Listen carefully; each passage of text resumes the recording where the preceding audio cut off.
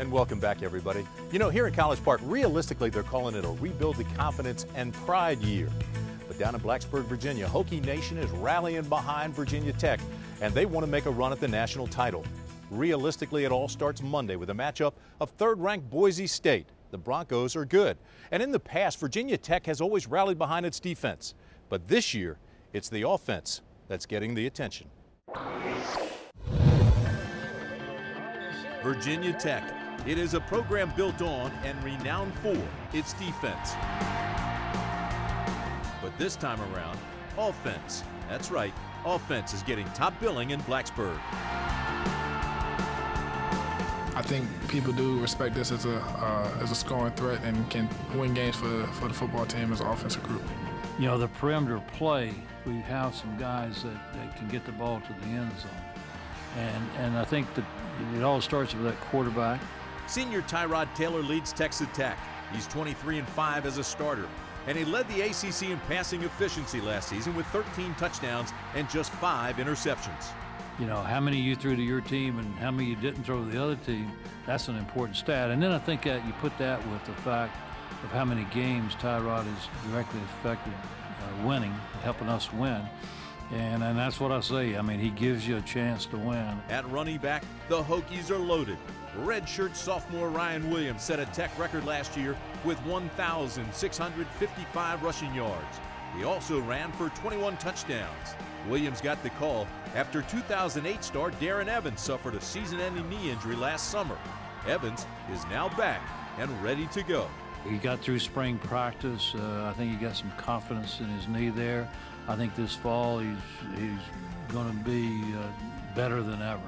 2 years ago, Evans ran for what was then an ACC freshman record, 1,265 yards to go with 11 touchdowns. You got two different style of backs, but you know, each one just as good as the other, so it definitely makes it hard for us in practice, and I'm sure it makes it hard for other defenses as well. I think we got a chance to, you know, for that tailback position to be fresh and be dangerous, you know, on every play. Up first for the Hokies, Boise State at FedEx Field. The Broncos have been giant killers the last few years and are ranked in everybody's top 5. Starting this season with a top-notch foe, nothing new for Virginia Tech. I liked opening up the season last year with Alabama. I liked it when we opened up with Southern Cal. If you can do it, it's a big step. And if it doesn't happen, I still don't think you're out of the national picture. You've taken a hit, but you know, if you continue, you know, come back and win, I think you can get back in the national picture. The Hokies are once again a top 10 team to start the season. They've yet to claim college football's biggest prize, although they have space for it, ready and waiting. With the 3 years previous that I've been here, I think this is a team that can do it. As an overall offense and defense, I think this is the most talented and balanced team that we have since I've been here. The Hokies will try to buck the trend. Tech has lost 2 straight season openers, both on neutral sites, and Monday's game is at FedEx Field with national championship implications. Since we're in Bird Stadium tonight, I want to take you back through the window of time. When I was a player here, there was a guy by the name of Jerry Fishman who had gone way before us, but was an icon. He was a great player here in the 1960s. And single-handedly, Jerry Fishman put the Maryland-Navy rivalry in a 40-year hiatus. Well, I told you this story 5 years ago, but since Maryland's playing Navy Monday night, let's meet Jerry Fishman once again. There were many memorable plays in the 1964 Maryland-Navy game, but the most memorable play wasn't a play at all. It's just an incident in the lure of football history.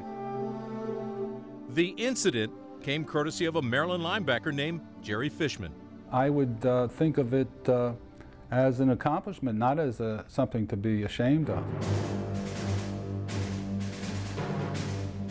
Fishman was a tough-as-nails, hard-nosed competitor who took pride in being fierce.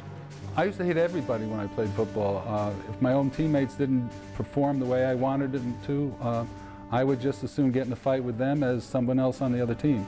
On the other side of the ball that day was quarterback Roger Staubach, the reigning Heisman Trophy winner. Staubach was Navy's #1 weapon and Fishman's #1 target.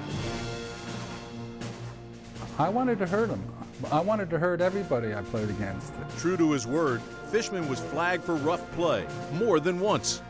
He was a little bit out of control there. If I was a referee, he should have had more penalty. They should have kicked him out of the game, actually. And of course, the booing and name calling and all of that started coming from the brigade. I just instinctively turned around and flipped him the finger, which incited him even further.